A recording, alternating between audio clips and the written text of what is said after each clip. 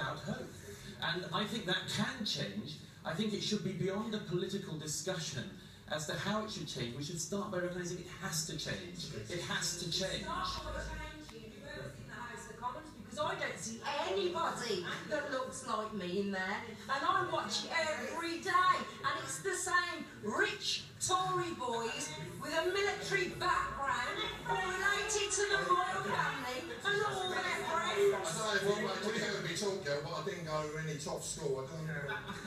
We can come back. You're giving me my speak I like, but I didn't. I went to the army at 16 because I couldn't get a job. Where you went to. I'm a bit different than some of the people of society. But at the end of the day, they're not bad people. They're just trying to do a decent job for everyone. And it's exactly the same on Chris's benches. But you're not We're all going to take a break. We'll come back. We'll talk a bit more about how representative Parliament is. I know you want to pick up on that point as well. We've got a lot more to talk about on the show tonight.